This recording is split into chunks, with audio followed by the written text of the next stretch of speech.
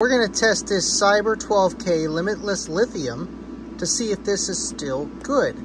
Now this is good for a 12,000 watt amplifier, so I would say anywhere from 600 to 800 amps on an inrush current it should be able to handle. Now this battery is old, about 3 years old, 4 years, and the original owner let it drop down to 11.3 volts. So let's see if it still has some guts. On the meter, we're sitting at 13.2 volts, and that's pretty close to its resting voltage, which is shocking, and you'll see why. I'm just going to put a little bit of charge here. Not like that 10 amps is going to do much, but still, we're going to use this so that we can see the voltage and the amount of current. And we're going to pull it till it goes to 12 volts and see how much current we're pulling. That's 0, that's 100, 200, 400. Let's see how much we can do here.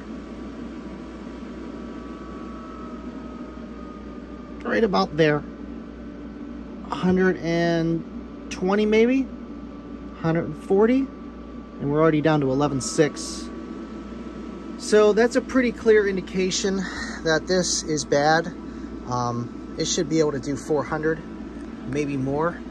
Let's see the max it can do just with this testing setup that I have.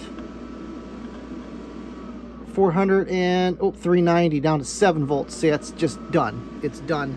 There's no guts left to this battery, but still cool to see that, you know, hey, this battery's bad and this tester right here is gonna tell you how to do it.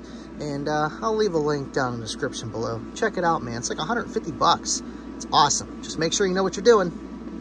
Got the inside of a Cyber 12K, and there's lots of space in there.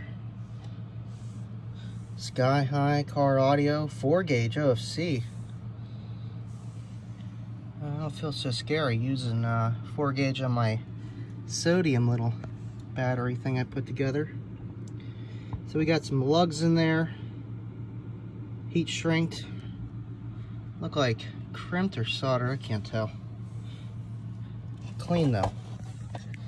And it looks like the balancer right there. And there is the battery itself, the pouches that are inside there. And you can see this guy is swollen. This guy is swelling already. And we already knew that it was bad, so that's why we took it apart. And I'm gonna use this case for something else. It's pretty fancy.